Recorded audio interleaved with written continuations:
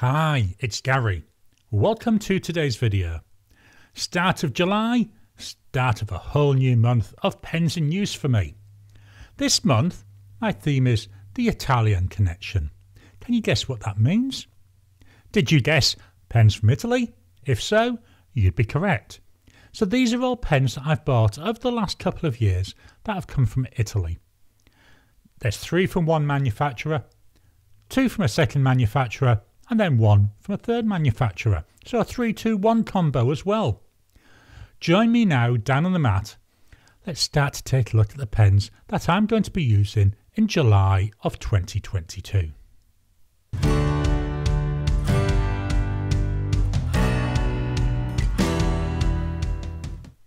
So here we are down on the mat. Time to take a look at the pens that I'm going to be using during July of 2022. The first pen is this one. This is a Visconti.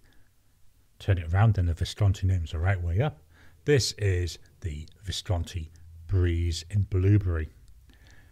I do get quite amazed how they get the name Blueberry for this, because to me it's nowhere near the colour of a blueberry. I think this is more, if they'd have called it Visconti Sky or something like that, I'd have really seen it. Because this is, you know, the blues of the sky, but then you've got like clouds floating through it. That's what it reminds me of. It's a nice pen. It's fairly light. It feels like it's like a plasticky type resin. I do like the clip. It's a Visconti clip and it's nice and springy. The cap just pulls off. Now this pen is a magnetic pen. So as I get close to there, you can see the magnet triggers and pulls that in. I have an issue with that. This is fine. It's fine for meetings. It's a nice, easy way of actually putting the cap onto the pen. Where my problem comes in, if you've got a device on your chest that could be affected by magnetism, like a pacemaker, something like that, you can't actually put the pen in your shirt pocket because it's too close to that device and there could be issues with it interfering. So yes, I know it's there. It's a brilliant idea. I'm just not that keen on it. Let's do some writing though.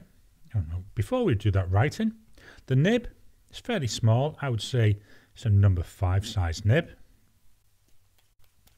And this is a cartridge converter. It's a Visconti converter. So now we'll do some writing. So we have here a Visconti Breeze. The nib is a broad. It's a nice broad nib. I really like writing with this. It's smooth. Maybe I've been lucky, but both the Viscontis I've got, and yes, dropping a hint, there'll be another one.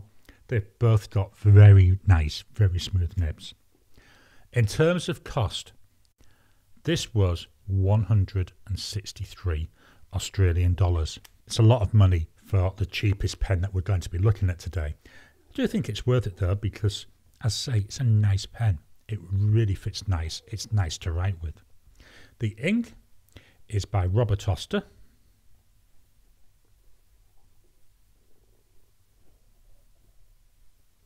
And it's called Fire and Ice. Now I'm only working with the sample of this. So once this has run out, I'm afraid there won't be any more. It's nice. It should have a bit of a red sheen to it. Don't see much of that. That's something I will look for as I'm testing during the month. But I certainly see this nice, gorgeous blue colour, but I don't see a lot of that sheen coming through at all. Let's look at drying times. So we go immediate, 10 seconds,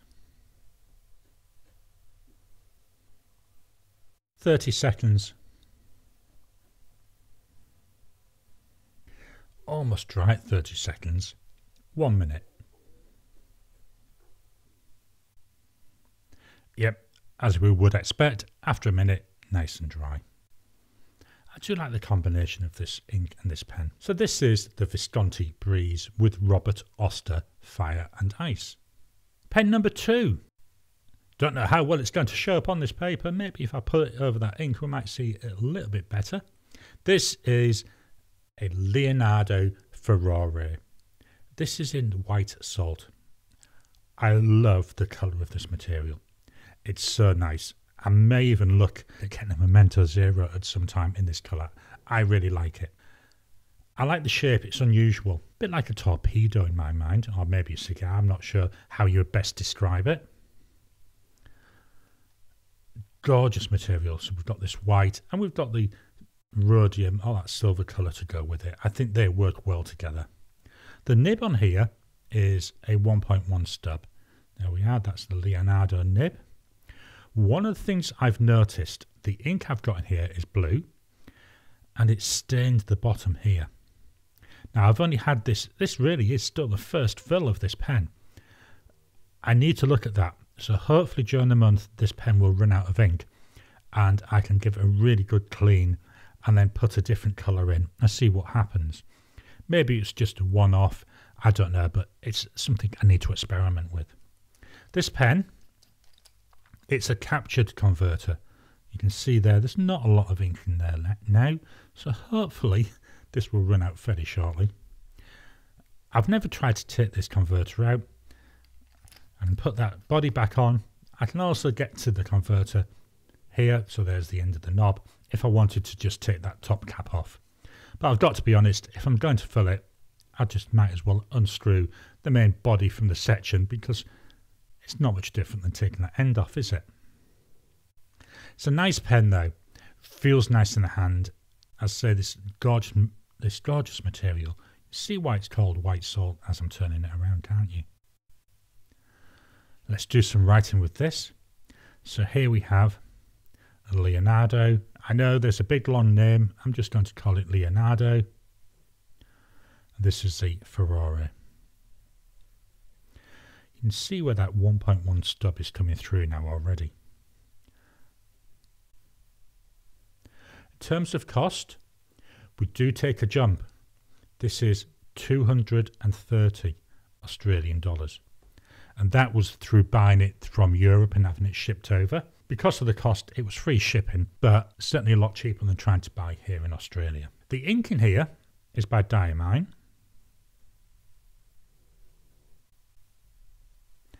And it's Asa Blue.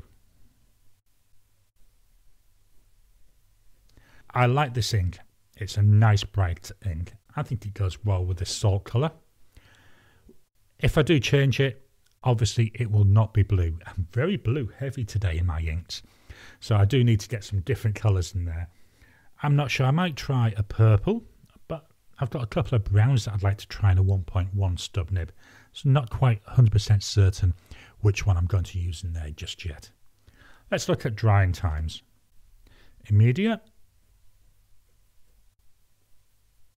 10 seconds. 30 seconds. Finally, 1 minute.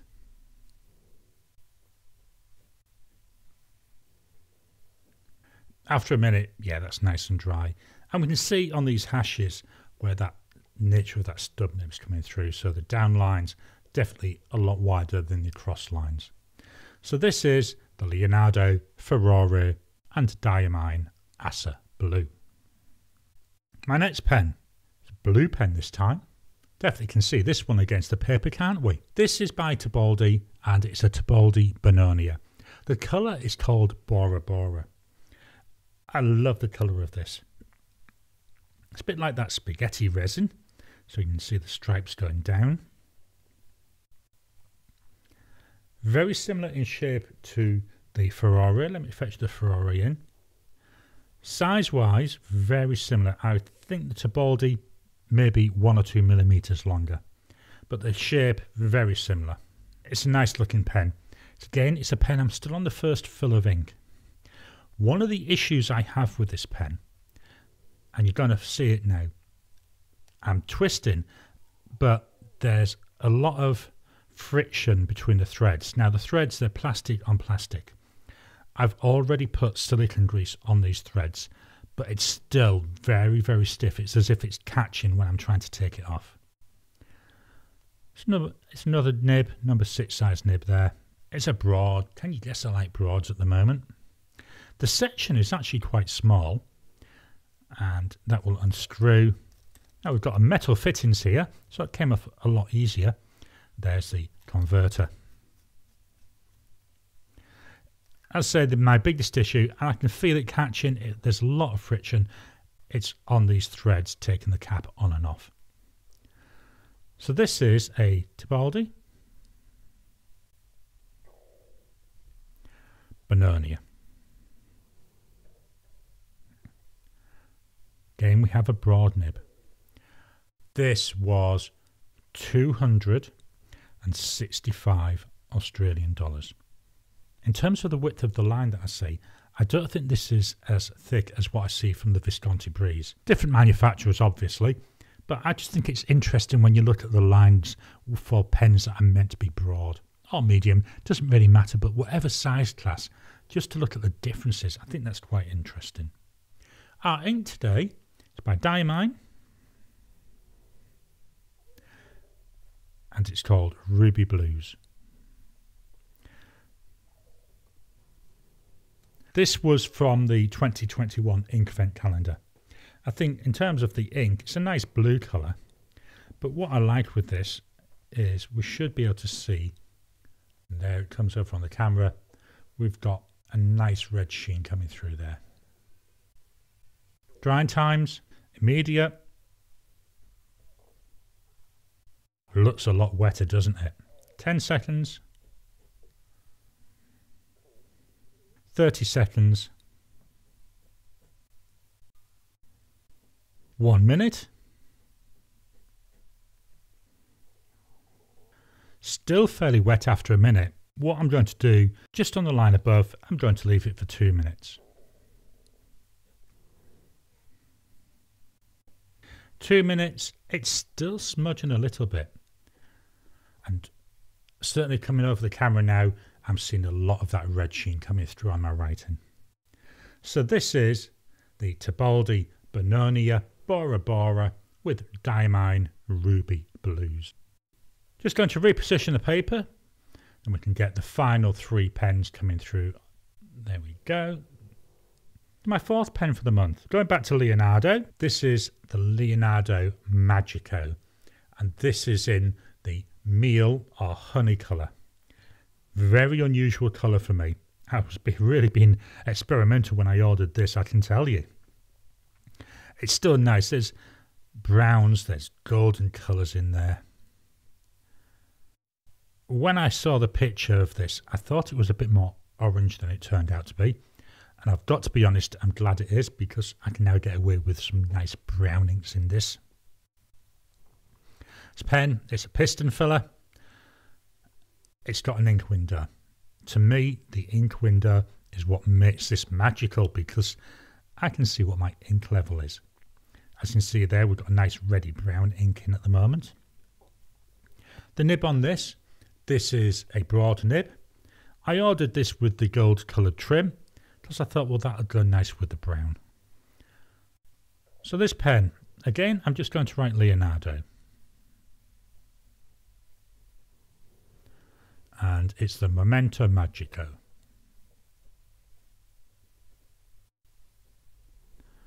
It's a broad nib. The price for this in Australian dollars was $260. I've just noticed I lied to you about the price of the Bononia. The Bononia is $255, not $265. That's what I get from having all my writing cramped up on my script. The ink, Robert Oster,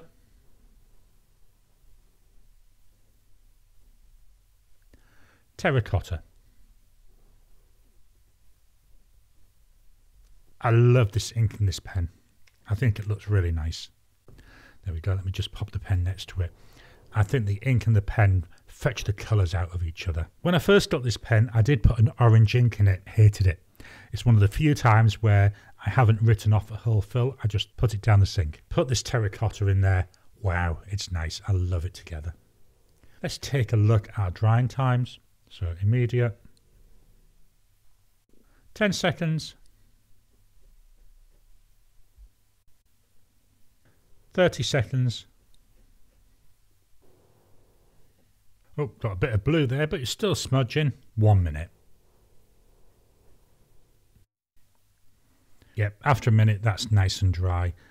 Here, I will apologise. I do clean my fingers off after each go, but obviously I can't get everything off. So occasionally I get this cross-contamination.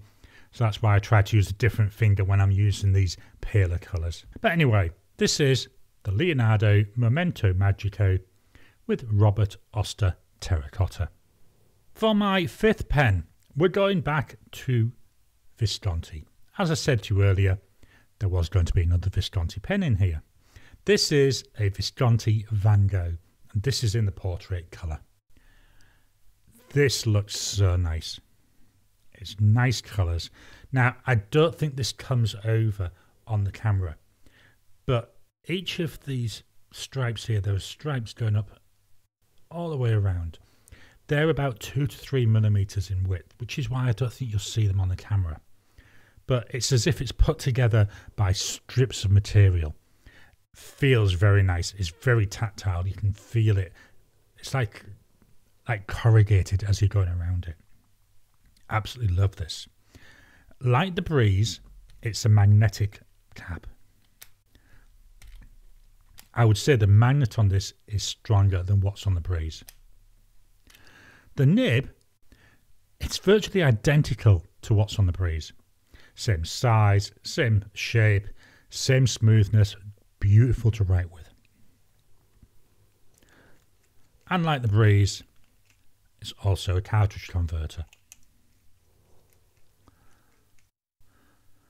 I think the looks is what sets this apart. It does feel a little bit short in the hand, and then we've got a metallic section there. We'll look at that as we go through the month to see how I get on with that. But this is a Visconti Van Gogh.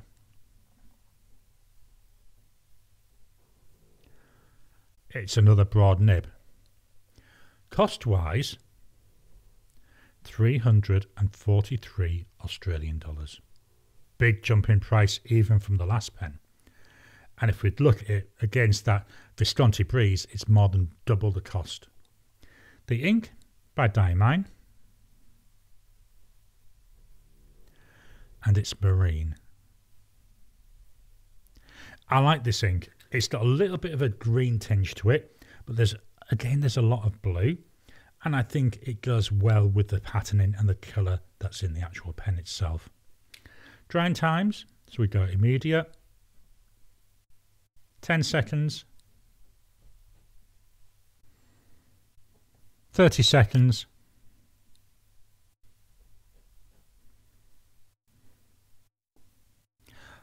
almost dry, belt and braces, 1 minute.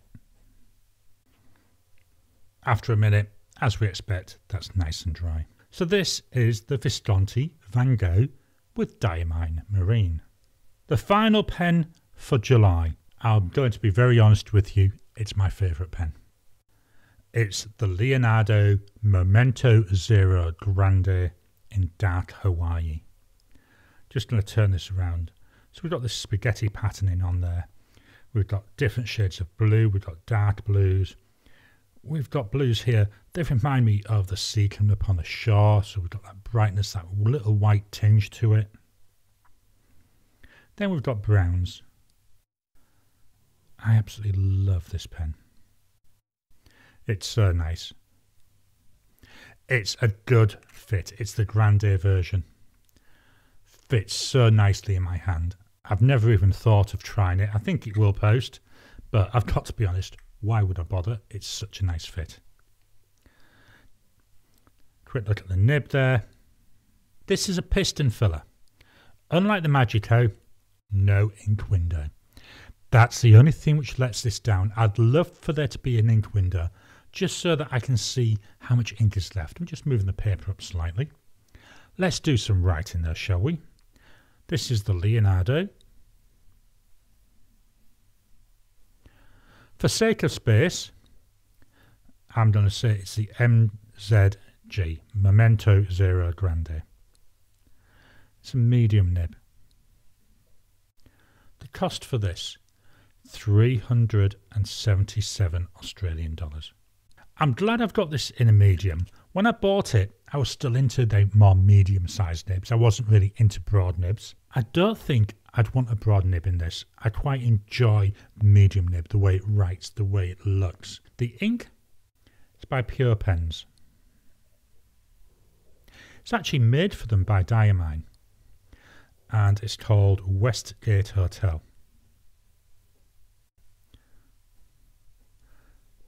This is part of their Chartist series of inks, which was produced to celebrate the Chartist movement in Wales. It's really nice. I'm not sure yet if you'll see it, but I get a nice red sheen on there. Yeah, it's seen a little bit. We'll give it a chance to dry properly, then we'll have another look. Drying times, so we go immediate, 10 seconds, 30 seconds, 1 minute. Still quite wet after a minute. It's on the line above 2 minutes. After 2 minutes, still a tiny bit of smudging coming off. Now, hopefully you can see this coming through on the camera now, and certainly see that red sheen coming through where I've been writing. So this is the Leonardo Momento Zero Grande with Pure Pens Westgate Hotel.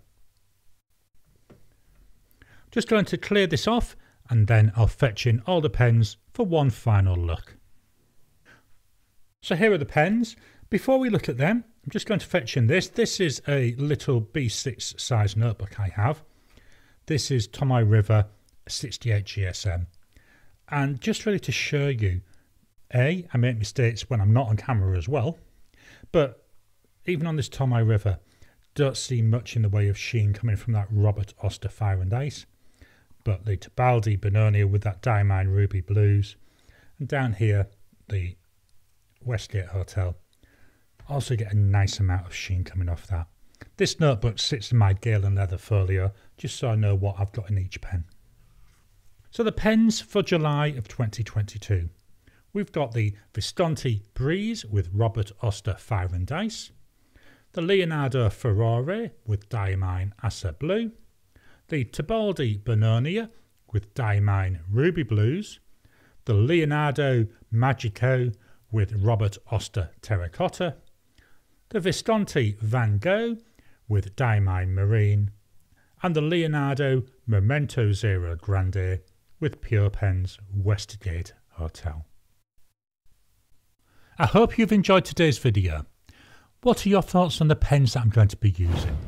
I want to grow my collection of Italian pens. Are there any other manufacturers that you think are worth me to look at? Please drop a comment down below. Let's kickstart the conversation. Please hit the thumbs up button every time you like, every time you comment. Well, just helps with the YouTube algorithm. If you haven't already, please subscribe to my channel so that you can get new videos as I release them. I'll talk to you again soon.